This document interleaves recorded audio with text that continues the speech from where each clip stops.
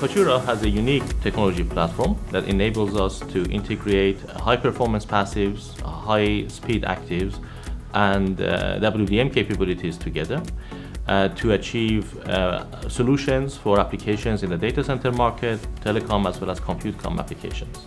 The CFP was quite a remarkable achievement for its time. It offered 100 gigabit per second pipelines and fitted 4 of these into a panel. The WDM technology was used to multiplex 25 gig lines to enable us to get 100 gig. However, as you can see, it has a number of disadvantages associated with it. One is that it's quite large. The other is that it consumes a lot of power, and it was also quite expensive. Compared to the CFP, the QSFP offers significant advantages. As is fairly straightforwardly obvious, it's much smaller. You can fit up to 24 of these inside the panel of a data center, compared to only 4 of the CFP. If you double up the density, you can fit up to 48. This means you can get up to 10 times the bandwidth into a panel at a data center. Now, it consumes far less power, almost a factor of 10 also, and it still gives you the same amount of bandwidth. With Kotura's technology, we are able to integrate all the associated functionalities that are needed in a QSFP into silicon photonics chips that are enabling us to offer much lower cost and much lower power. All the required functions are integrated into the silicon photonic chips except for the laser. And Kotura has a very low cost technology that enables us to flip chip the lasers into the silicon platform.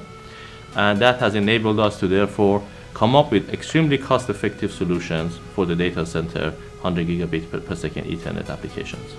The beauty of a WDM solution is that we can easily scale up the aggregate bandwidth into a single fiber from the existing 100 gigabit per second solutions to 400 gigabit per second solutions, or maybe 1.6 terabit per second.